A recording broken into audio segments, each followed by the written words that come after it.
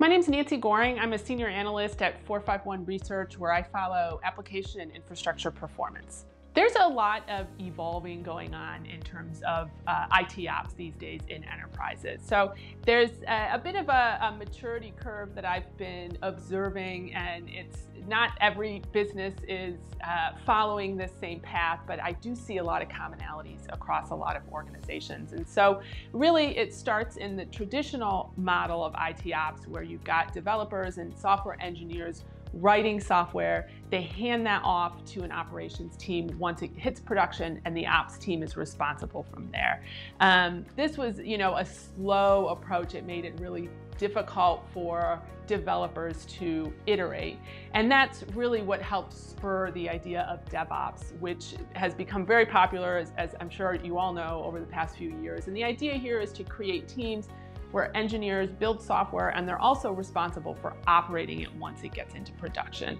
And so while this really helped with speeding things along, what I heard from a lot of enterprises is actually performance and reliability of applications drop.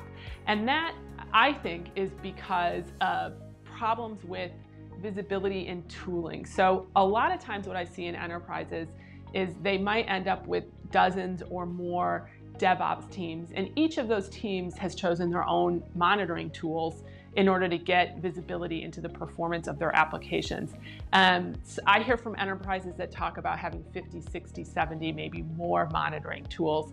And what happens is actually there's a lot more confusion. There's not great visibility into what's going on. There's not good coordination, particularly when DevOps teams are organized around microservices. So they may have difficulty collaborating with other DevOps teams that are running microservices that are reliant or dependent on other microservices.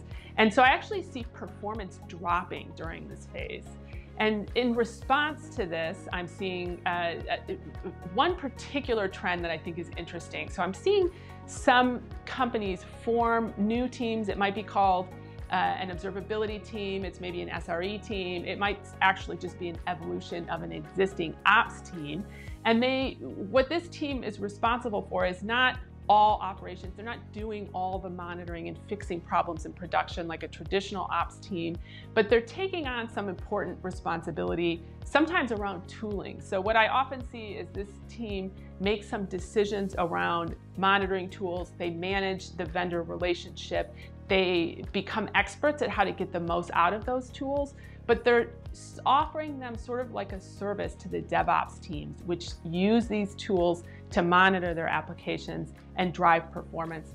And this can be really helpful, particularly because it means that multiple DevOps teams are using the same tools. They might be able to get better visibility into neighboring microservices that might have an impact on the microservice they're responsible for.